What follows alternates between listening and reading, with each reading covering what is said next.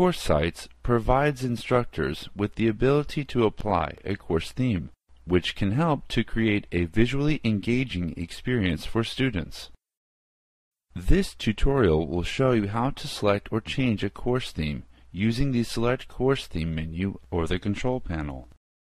With Edit Mode on, select or change the course theme using the Select Course Theme menu.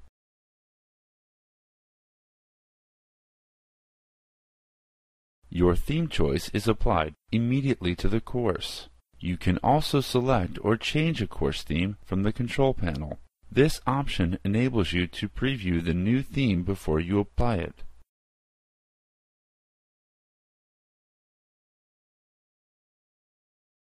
Next, preview a course theme.